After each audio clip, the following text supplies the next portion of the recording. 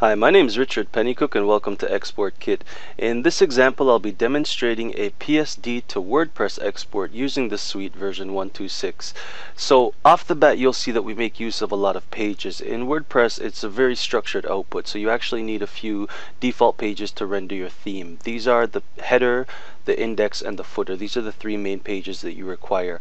WordPress, though, recommends that you also add a page, an archive, a search, etc.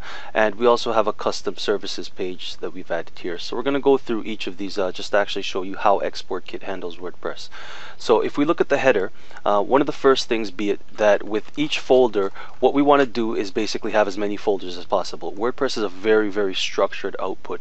So the more folders you have, the more structured your code output will be. Now, one of the new tags that we have in 126 is our code tag. What this will allow us to do, and if you look at the layer here, is actually add inline PHP to any text layer. This will render the content using the styles that you basically denoted in Photoshop. So you see here that we have blog info name. You can add whatever code that you'd like. It'll just render the same way that WordPress would. One of the next things that we want to take a look at is our actual background. The logo. We have a new tag called our WP option. What this will do is render an option in our WordPress admin to actually change this item, and this is responsive be it for the text or the image or the actual shape layer. So it will change depending on the actual layer that you've used and allow you to modify those options. So if we take a look at the tag, what you'll see is that we have a logo. This will be the name of the option that we're editing, and we also have a home logo. This is our ID of the option in WordPress. WordPress requires unique IDs whenever you're actually modifying any type of attribute that you set. So you'll see here that we also have a menu. Now our menu is constructed where we have two folders. One is our margin. This is not actually rendered in the output. What this will do is actually just maintain a space and a size for the menu itself. But within our nav menu, this is one of our new features as well too. You can denote whether you want a horizontal or a vertical menu. Along with the title, and you'll see that we have header menu, what this will do is that in the actual output you can assign an individual menu to that item. And you'll see that what we have here is we have a few skins for our menu. We have a background and a text layer for our skins. What this will do is generate each menu item using these skins that we've denoted here.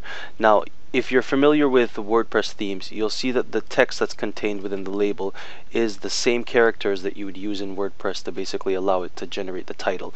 So we don't do anything differently than what you would do in WordPress naturally. Now, if we go ahead and we take a look at the footer, so let's just scroll down. The footer itself, you'll see that we've added a couple more options. And we've also added options to these tags. So you can basically build the header and the footer how you'd like, and it'll render it correctly. So if we go and we look at the index, and let's just hide a couple pages just so we can see it better. The index makes use of the WordPress loop, and a lot of pages will. There are two types of ways that you can do the loop. You can either denote an entry, which will do a default WordPress loop, or you can denote a post, where what you're doing is you're designating where the information will be displayed. So let's take a look at those in a little bit more detail. You'll see here with the index, we've added a couple more options that you can change in your WordPress admin.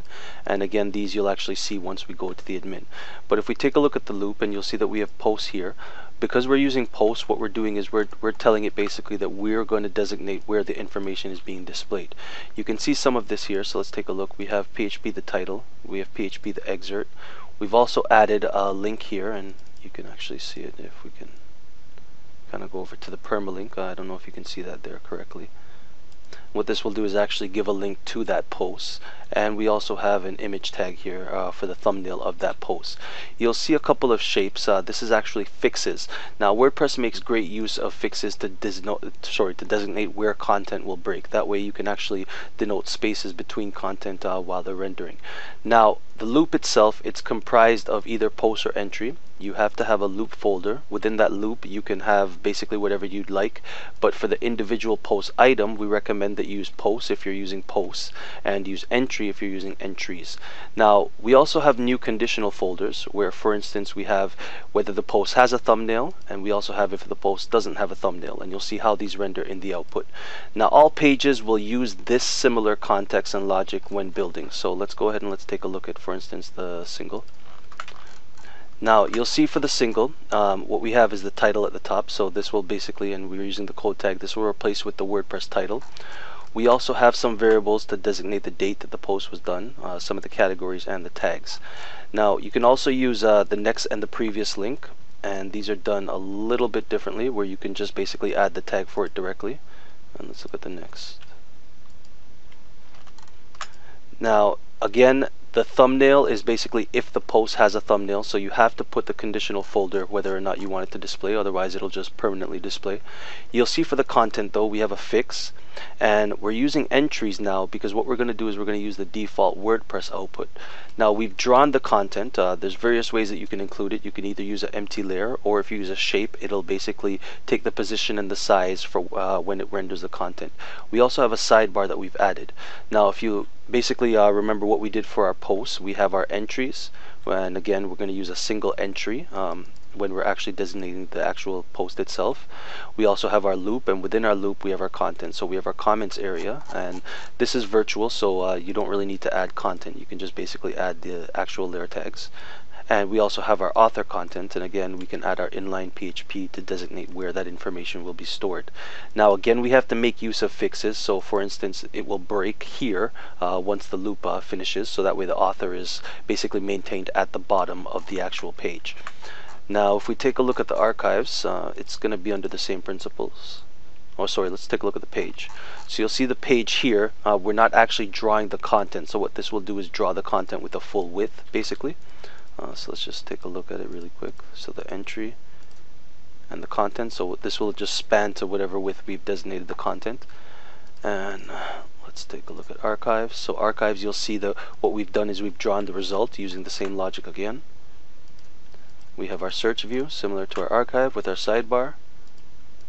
We have our 404 page. This is an option, so you can change this in the output along with this text as well. And we also have our custom services page, where we have our options here that we can actually change in our WordPress admin. Now the next thing that we're going to look at is WordPress requires many theme styles to actually output correctly.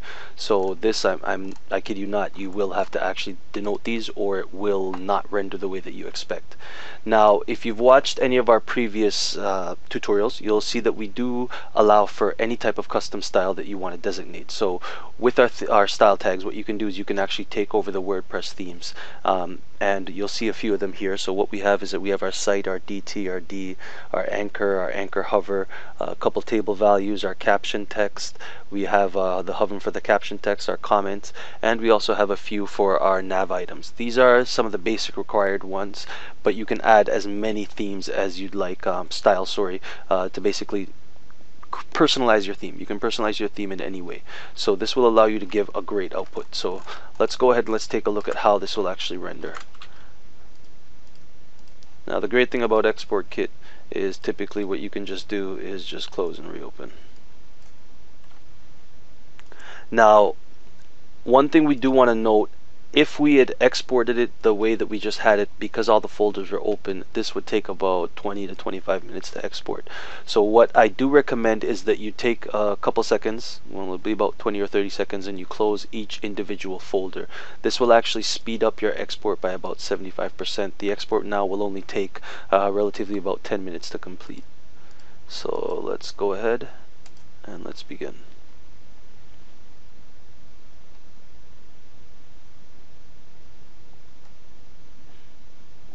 Now for the purpose of this video, I'm gonna basically speed this up and just show you what it outputs in the end.